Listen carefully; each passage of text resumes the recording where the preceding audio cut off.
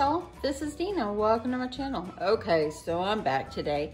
I am making a chicken and pasta for dinner, and I thought I would share my recipe with you. It's super simple. Now, I know this looks crazy right here, but I've already pre-cooked my chicken. So let me move it over here so you can see. And let me tell you exactly what was in it. So what I did is I took a package of chicken tenders, and I diced them up, cut them up into chunks, and I put 2 tablespoons of butter in my pan with some garlic, with some minced garlic and the chicken, and I started to cook the chicken, and then I added salt and pepper and chili powder, about maybe about a tablespoon of chili powder, and that's how I got this chicken mixture right here. So this is gonna be so quick, y'all. So I've also too cooked my penne pasta. It's the kind I'm using. And I'm going to get this all mixed up. But let's go ahead. I'm gonna use this baking dish right here. And I'm gonna spray it with some, I use olive oil spray. You can use whatever you want. You can even line it with butter if you want. But I just use some olive oil spray.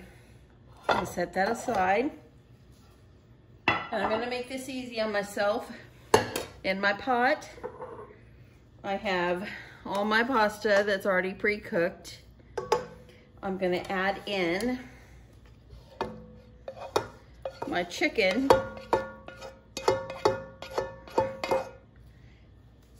Get that in the sink. I'm done with that one. So I'm gonna go ahead and give this a stir. So I've got my chicken in there.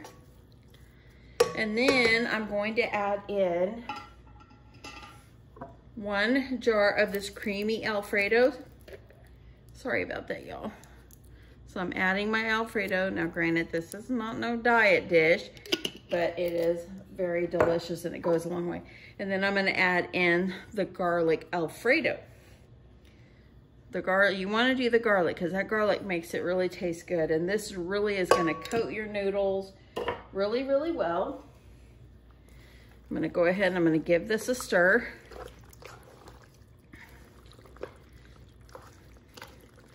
Look at that. Look at that. I was fixing to put this together and I thought, you know what? I could share this recipe with y'all. So there we go. That looks really good and incorporated. Let me make sure there's nothing left in these jars. You want all this sauce. My husband and I could eat on this for, well, tonight and tomorrow if we wanted. It makes a lot, but I don't know how to cut this down in size. Okay, so there we go on that.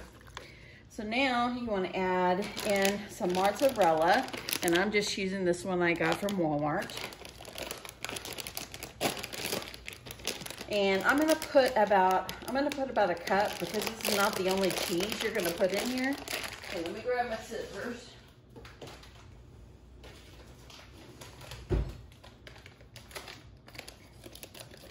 Okay. So I'm just gonna eyeball it, add in my cheese, and this one is mozzarella. And then I'm also gonna add a little Italian cheese. And I know that has a little mozzarella in it, but this is what makes it good. I know it's a lot of cheese, but it's so delicious. Then I'm gonna give this a stir. Get it all mixed up.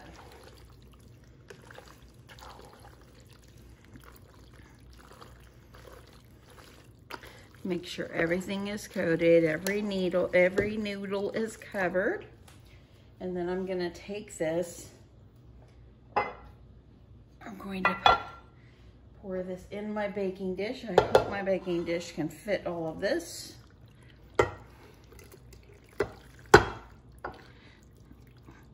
Looking good. I can do it. Get that all, look how nicely coated that is. The big chunks of chicken. This is not the end, friends. Okay. It was hard for you to see that. A little bit of chicken. You don't want to leave the chicken out. And I use chicken breast. Okay, so now look how that's looking. This is not the end. So now, I'll be right back. I've got one more thing I've got to get. Actually, two. Okay, so now I'm going to add some diced up tomatoes and some broccoli that I steamed already. Now, if you want to do a shortcut for your broccoli while you're cooking your noodles, you could add the broccoli in with your noodles and let it all cook at the same time. But the only kind of broccoli I had is the kind that you steam in the bag. So I steamed it and now I just chopped it off, chopped it up. So now I'm just gonna kind of add it in. I like more tomatoes than broccoli in it. So all of the tomatoes and that goodness is gonna go in there. These are just cherry tomatoes that I purchased at my local Kroger. They're very sweet. So I'm gonna take my spoon and see if I can kind of mix this up a little bit. Look at that goodness already. Tomatoes make it so good, y'all. And my pan is already, it's overflowing, but it's gonna be great. It's gonna be great. So I'm giving it a good toss. Got my broccoli, got my tomatoes. Y'all, this is delicious. Now, it's just gonna get better, okay? So now what you're gonna do is you're gonna take a little bit of Parmesan and the mozzarella, and actually you can use what you want, but I'm gonna add both of them, and you're gonna sprinkle it over the top. This is so good, y'all. I don't get to make this often unless I'm at home. I'm gonna add a little bit more mozzarella on the top. And then I'm gonna cover it. I'm gonna bake it until it's nice and bubbly. Probably about 35 to 40 minutes. I've got my oven preheating at 350.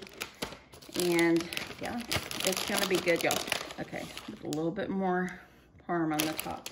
And that's it. That's how you get it ready. I'm gonna pop this in the oven, and when it comes out, I'll let you know what it looks like. It's so delicious, y'all. Okay, so I've just taken my pasta out of the oven, and let me show you. Oh, look at the cheesiness. So delicious. I'm gonna dig down in here, and I want you to see, look at that. It is so delicious. It's kind of hot. I can't taste it yet, but look at that. And if you get in here and get these tomatoes in with it, it is delicious, y'all.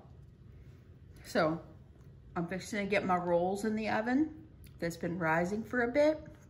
I'll show you what those look like too. Anyway. Okay, so here's my rolls. Took them out of the oven. I put melted butter with garlic salt on them, and that, my friends, will go with dinner. Hope you enjoyed this recipe. Thanks so much for watching. Love you guys. Bye.